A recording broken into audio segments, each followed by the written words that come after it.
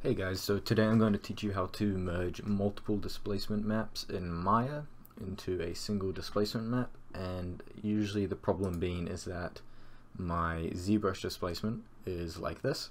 It's dark, the mid is different to the Mari one. The one that came out from Mari is lighter, and so that becomes quite hard to merge them in softwares. So in Maya it's quite simple. You want to first of all add them as textures, which are minor UDIMs. In the next step, I'm going to have a plus minus average, and with the plus minus average you can drag the out color into input there, drag the out color from your other texture there, sorry, not between there.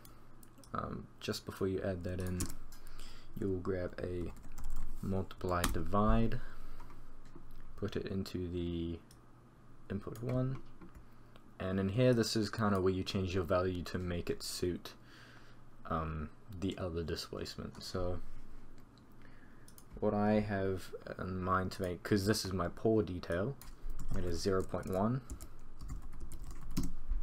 and that, as you can already see, it darkens the image. That may not be completely accurate to my other displacement map, but it tended to work out fine for me. So I added that in as the other input. So all you want to do once you've got that all in place is you want to select your displacement, which if you haven't already got, you create Vray displacement, apply single Vray displacement node, and that's to whatever object you have selected. Mine would be my head. And once you have that, you should have your head mesh underneath there. And you want to select your displacement and middle mouse drag it into here. Now mine won't work because I already have a displacement in there, and when I render I will show you the two displacement maps together. Sweet, so as you can see now as my guy renders, he has the eyebrow wrinkle things, just all the slight details. They would be my ZBrush displacement. Without them you wouldn't see it.